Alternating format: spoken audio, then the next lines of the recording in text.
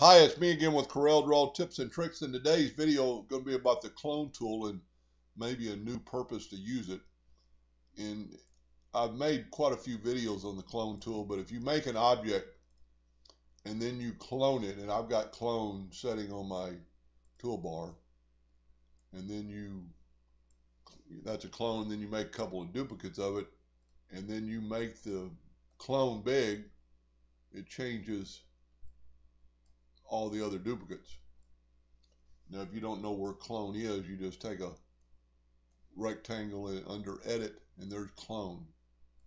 So you have to hit that. I just made a hotkey right there, and see, you can see it's not, it's grayed out right now because I've already made a clone of it. Anyway, but I just thought I'd show you a little trick. These are all clones of one item. But let's say you've done something like this and you don't know which one's to clone.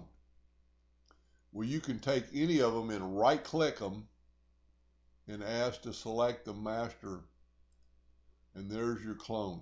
There's your original. So you can take your original and change it. Let's just do this. Let's do this. And it changed all the duplicates. It's a pretty cool way to draw. So let's go back there, and if you have a bunch of let's just make a bunch of clones real quick.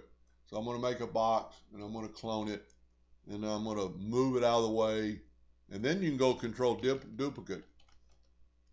And here's the same thing. If you want to find out which one's the master clone, you select master, or you can click on it, right click, and ask select clones, and then it'll show you all the ones that are cloned.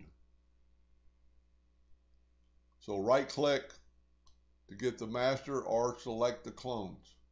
Like here's our master.